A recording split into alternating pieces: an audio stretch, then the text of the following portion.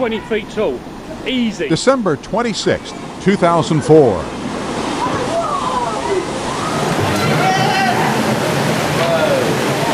A tsunami kills more than 200,000 people, most of them in southern Asia, and leaves tens of thousands more missing.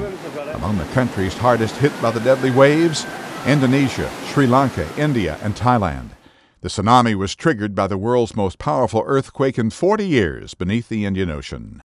1996, 6-year-old beauty queen JonBenet Ramsey is found beaten and strangled in the basement of her family's home in Boulder, Colorado. 10 years later, John Mark Carr is arrested in Thailand and called a suspect in JonBenet's murder. But DNA evidence later clears Carr, and the slaying remains unsolved. 1941, in Washington, Winston Churchill becomes the first British Prime Minister to address a joint meeting of the U.S. Congress. Churchill, whose mother was American, visited Capitol Hill just weeks after the U.S. entered World War II. If my father had been American and my mother British, instead of the other way around, I might have got here on my own.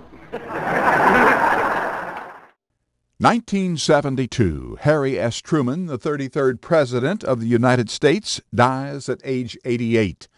2006, Gerald Ford, the 38th President of the United States, dies at age 93.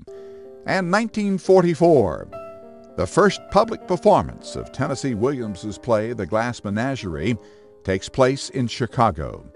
Today in History, December 26th. Ross Simpson, The Associated Press.